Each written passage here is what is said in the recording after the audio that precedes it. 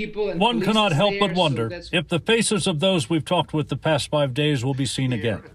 Their city, Kharkiv, Cincinnati's sister city, is having its most destructive day of the past 5.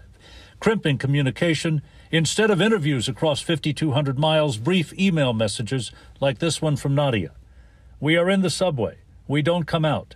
Andrew is okay, but full of rage. The level of feeling of helplessness is as high as it could possibly be.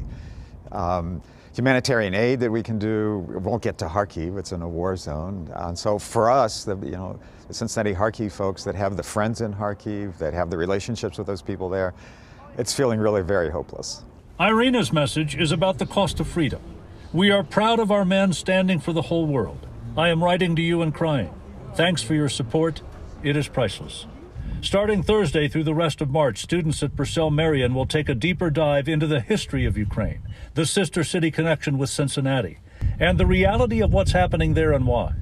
They will learn more about what's at stake, how we're impacted by it, the importance of standing up for what's right, and the consequences when that is not done. That's been the tremendous gift that the United States has given the world, not so much to be the policeman of the world, but to hold up the ideals of democracy, freedom of the press, freedom of assembly, freedom of speech, the rule of law, free and fair elections. Sister Cities International will host a Zoom meeting later this week for Cincinnati and other cities with Ukraine connections to try to determine what kind of joint effort can be made to try to help in some sort of as yet undefined way. John London, WLWT News 5.